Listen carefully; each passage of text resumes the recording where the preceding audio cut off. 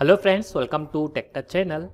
Today I am going to show you in this video how to insert or type signature symbol with using keyboard shortcut key in MS Word. So before start the video, please subscribe my channel for more latest video. Guys, if you also insert or type signature symbol, then I'll show you how to do this.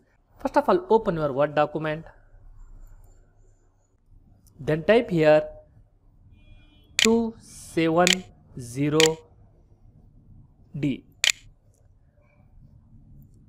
After that, click on Alt X.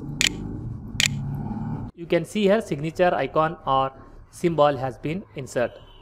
You can increase size and color also.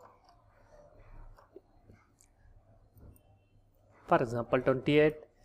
For color, click here, then select any one color. For example, I select green.